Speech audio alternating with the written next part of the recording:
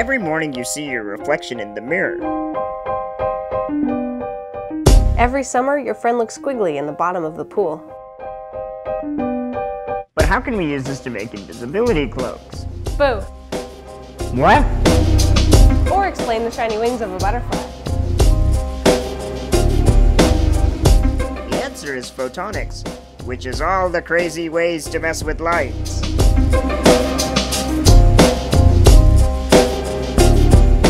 Crazy way number 1. Bouncing. Take a look at yourself in a mirror. You probably do this often enough, but do it again anyway. What do you see? It's yourself, of course. But have you ever wondered why this happens? You may have heard that light travels like a wave, sort of like these water waves. The water ripples have high parts and low parts that travel out, and if they hit a wall, they bounce right back. That's the same sort of thing going on with the mirror. Light coming from your cell phone is hitting your face and bouncing off of it. This bouncing is called reflection. A lot of that reflected light bounces off the mirror and goes into your eyes. Crazy way number 2, bending. Now let's look at this pencil underwater. Why does the part of the pencil that's in the water look bent compared to the part above it? Of course, for you to see the pencil at all, light needs to reflect off of it. But it also has to travel through different materials before it hits your eye.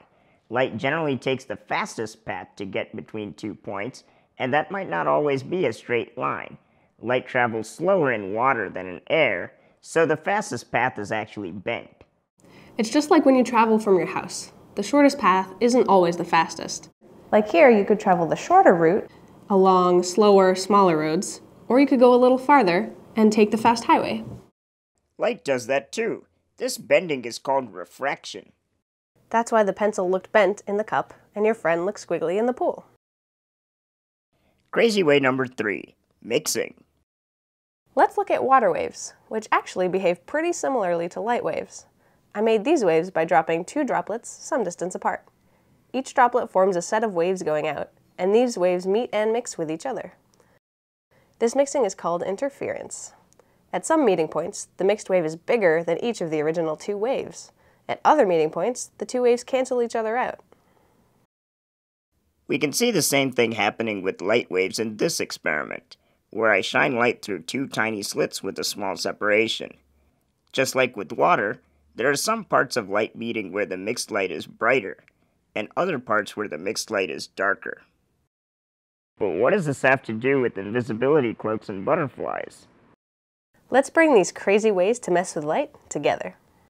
How could this cloak make someone invisible? Let's say this camera is your eye, and this green fabric is the cloak we want to make invisible. You're probably thinking, let's make the cloak itself invisible so that light would pass through it.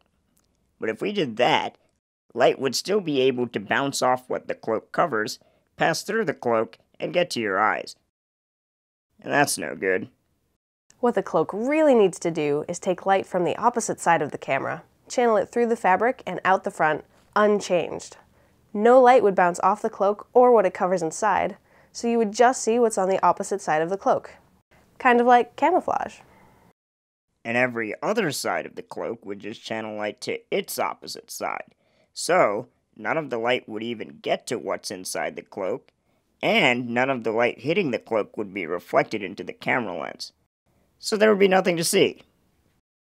All this depends on channeling light, which is not easy. But nature can help. I'm here with some morpho butterflies at the Boston Museum of Science. Their wings are a super shiny bright blue color. The front of their wings are made of alternating layers of air and chitin. And chitin is what lobster shells are made of. These alternating layers take advantage of how light bounces, bends, and mixes to channel the reds, yellows, greens, oranges, basically every color of light except blue, all the way to the back of the wing. The blues don't get channeled through, so this is why you see blue on the surface, but no other color.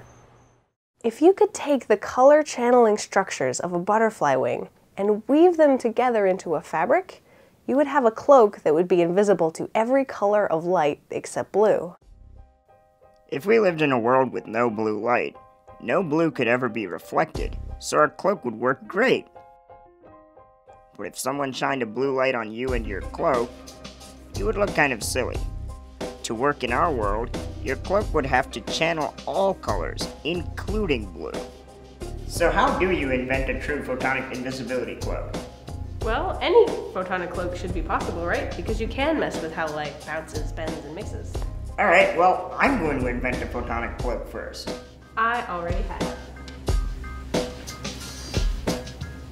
You know, that's just a green cloak. Oh.